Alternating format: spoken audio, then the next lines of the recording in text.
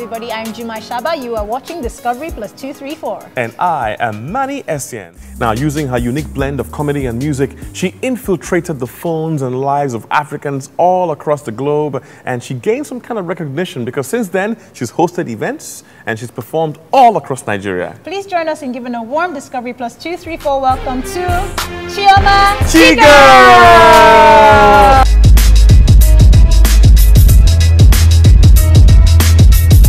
Not too long ago, I met a lady who was like, I love what you do. I want to do what you do. And I've made my cards I made complimentary cards for myself just by faith. But I want to be able to like shadow you if you want to do like you come for events with you. And I said, sure.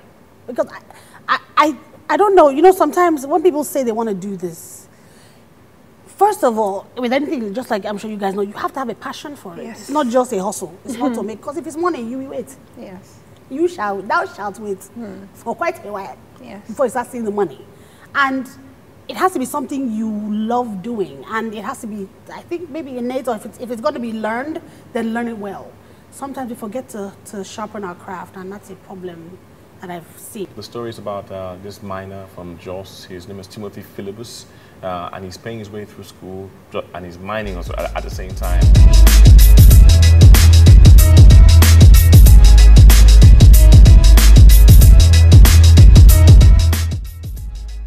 From the first day he came to school, Timothy made sure he selected the type of friends that will aid him in becoming a better scholar.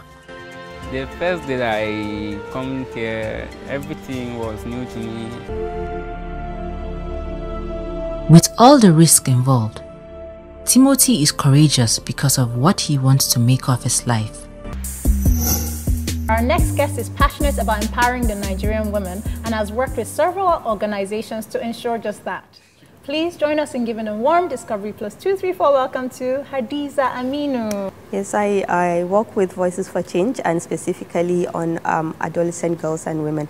And the whole part, the whole focus of that project is to, you know, we have this concept of 3 rings, right? So the girl is actually at the center of that 3 rings. So we need to build her self-esteem, we need to build her self-confidence, we need to create, you know, her capacity in terms of skills, education, quality education, and so on. So when you do empower that, the project recognizes that that is not enough. You need to have another outer ring that is an enabling environment for the girl. It includes working with her parents, working with other boys and her peer group, working, you know, with the society and the norms and the culture, so that because it goes either way. I mean, if you empower the community and you say, okay, girls should start being this or be given these opportunities, but then the girl is not educated, she doesn't go to school, even if you give her a platform to talk, she doesn't know what to say because she has not been empowered. Come to our favorite part of the show. We have our youth reporters traveling everywhere, talking to young people. And today we have Mariam.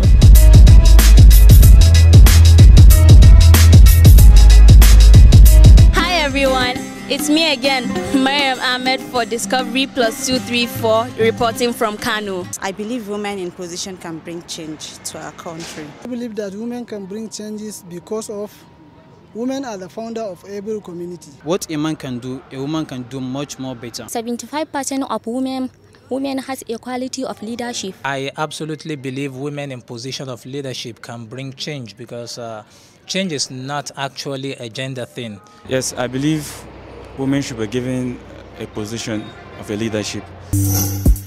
Taking us home is Chigurl. Just watch. A is for what? A as an animal, good.